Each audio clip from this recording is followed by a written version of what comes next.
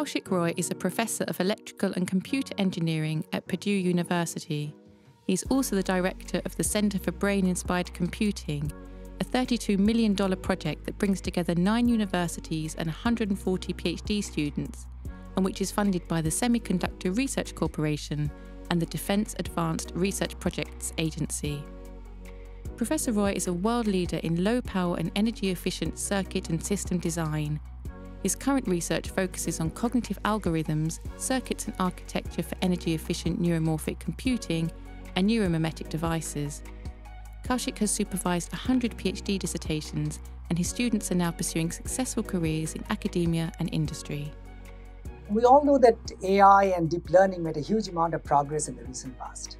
However, the biological systems still possess a level of functionality that is quite unmatched in these artificial systems.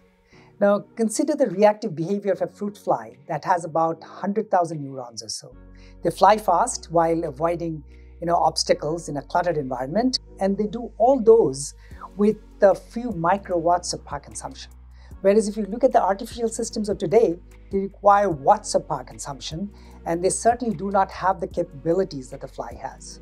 So in my research group, we are trying to address these problems to enable autonomous intelligent systems by improving the compute efficiency and the robustness of cognitive tasks through a cross-layer innovation, which goes all the way from efficient learning algorithms to sensors and also hardware that can efficiently implement these algorithms.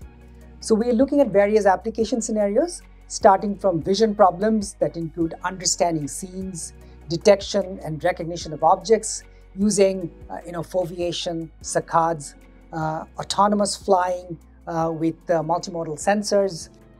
And we're also looking at and developing device technologies that can mimic the neurons and synapses with higher fidelity and more efficiency than standard CMOS technology. My relationship with Aarhus University started probably about 5 years ago. I started working with Professor Farshad Moradi, working on different proposals and papers, and working in the area of neuromorphic computing, both on the algorithm and the hardware side of things.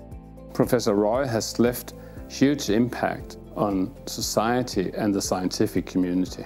He has received uncountable awards and honors. His many grants and 27 patents demonstrate his impact. His influence has enriched the academic community at Aarhus University, sparking creativity and pushing boundaries. Today, we honor Professor Kaushik Roy for reshaping the future of computing, driving progress and inspiring generations to come.